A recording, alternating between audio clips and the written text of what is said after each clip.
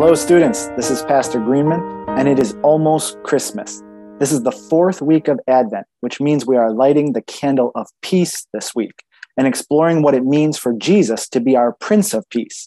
So before we get into the lesson, let's briefly review where we have already been this Advent season. First, we lit the candle of hope and celebrated the hope or expectation we have in Jesus, that he is God's goodness to us and he will fulfill every promise. Second, we lit the candle of love and celebrated the unconditional love God has shown us at Christmas time in sending his one and only Son to us that we might be saved. And last week, we lit the candle of joy. And Pastor Larice taught us that Jesus brought joy to the world.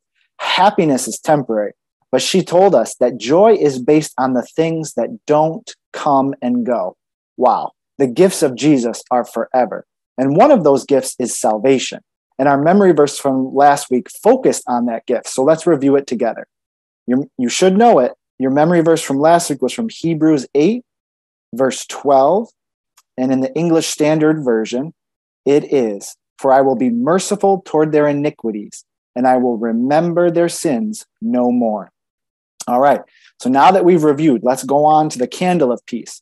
And this week's passage is from Isaiah chapter 9, starting at verse 2. So we'll read Isaiah 9, verses 2 through 7 in the English Standard Version. And it reads as such: "The people who walked in darkness have seen a great light. Those who dwelt in a land of deep darkness, on them has light shone. You have multiplied the nation. You have increased its joy. They rejoice before you as with joy at the harvest, as they are glad when they divide the spoil. For the yoke of his burden and the staff for his shoulder, the rod of his oppressor you have broken as on the day of Midian. For every boot of the tramping warrior in battle tumult and every garment rolled in blood will be burned as fuel for the fire. For to us a child is born, and to us a son is given, and the government shall be upon his shoulder, and his name shall be called Wonderful Counselor, Mighty God, Everlasting Father, Prince of Peace. And of the increase of his government and of peace there will be no end, on the throne of David and over his kingdom, to establish it and to uphold it with justice and with righteousness from this time forth and forevermore. The zeal of the Lord of hosts will do this." All right. So this passage from Isaiah is often read during Advent, as it is a prophetic declaration of the coming Messiah, that he would be a child born and a son given to us to break the rod of our oppressor, the devil, and establish a kingdom of peace, justice, and righteousness. We know that this child who was born to us is Jesus, a gift to all of us to bring or to usher in this wonderful, magnificent vision of a kingdom unlike any other before. And there is a lot packed into these verses that we could discuss here. But this week, we are going to very specifically focus in on the declaration of Jesus as the Prince of Peace. Now, you might wonder, I thought Jesus was a king. So why are we talking about him being a prince? Well, let's explore that word a little bit. So a prince is a title of nobility, specifically the title given to the son of a sovereign ruler. The Merriam-Webster Dictionary defines a prince to be a monarch or a ruler of a principality or a state. So a prince likely ruled and governed under a king or queen in preparation for becoming the next king at the proper time and in due season. So giving the title of prince to Jesus is in no way making him less or not a king. In fact, it powerfully highlights the authority he has as the Son of God. Jesus was born into nothing, born into poverty, in a barn, to young parents who weren't privileged enough to be given a room. But although he was born with nothing from an earthly perspective, he came with a divine mandate as the Son of God to prepare our deliverance and our salvation, something we could not do ourselves. He walked the earth for 33 years doing all that the Father showed him to do, preparing for his moment. And when it came, he embraced the cross and death for our sake. Now he has risen. And now to all who embrace him as Prince, he offers peace. Jesus is the ultimate peacemaker. He rules over and administers our peace, and he is the only way to peace with God the Father. So when speaking of Jesus as the Prince of Peace, we need to understand two things. First, we must understand that Jesus made peace through the cross. Paul writes in Ephesians 2 that Jesus himself is our peace, that he broke down the dividing wall of a hostility or conflict between us and God because of our sin. And he made that peace by reconciling us to God through his sacrifice on the cross, through his blood and his sacrifice. So by taking our sins upon himself, he paid our debt.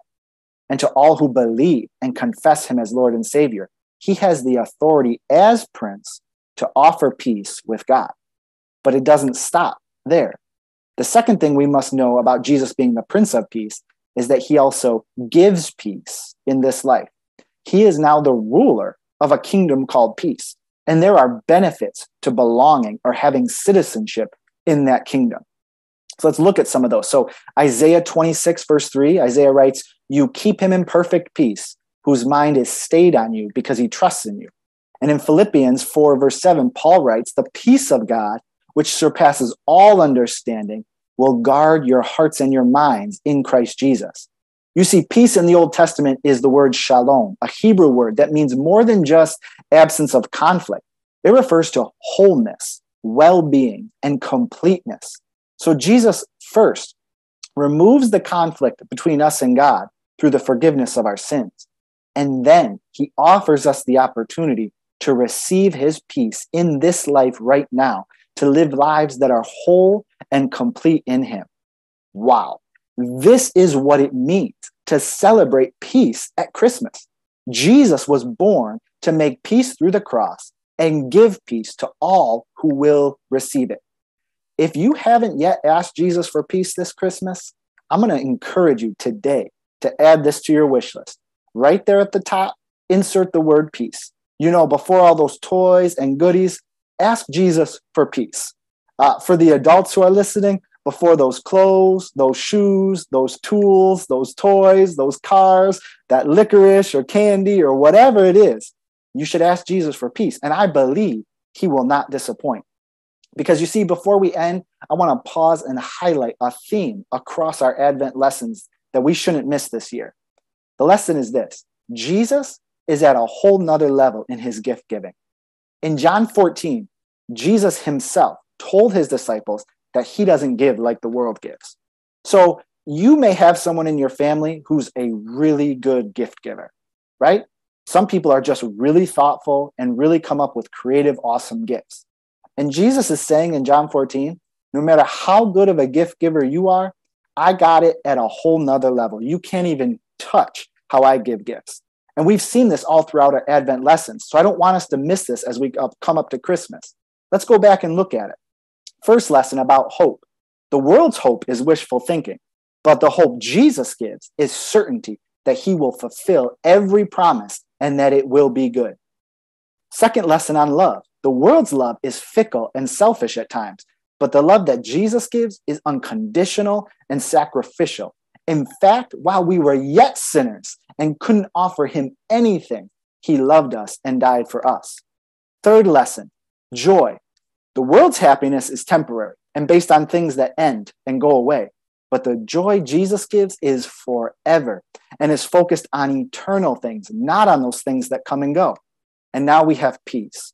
Jesus has the authority to give a peace that no power of earth or hell can take from us because he is its prince. So, as we close out today, I want to review our memory verse for this week from Isaiah that we should all commit to memory to remind us at Christmas time who our Savior is to us. The memory verse is from Isaiah chapter 9, verse 6b, so part B. And it reads, "His name shall be called Wonderful Counselor, Mighty God, Everlasting Father, Prince of Peace." All right, I'm going to read it one more time. Isaiah 9, 6b. "His name shall be called Wonderful Counselor, Mighty God, Everlasting Father, Prince of Peace."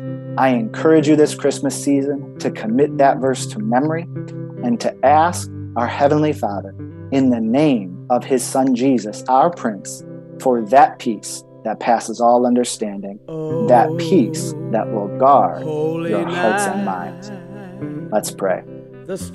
Father in heaven, we thank you in the name of your Son Jesus for that peace that only you can bring. We thank you first for saving us and reconciling us to yourself that we might have peace with God. And we thank you secondly for giving us in this life a peace that passes all understanding. So we pray at Christmas time that we would have that peace, that you would fill us to overflowing with your peace, your joy, your love, and your hope. For you are the light of our salvation, and we give you glory. We thank you and praise you in Jesus' name. Amen.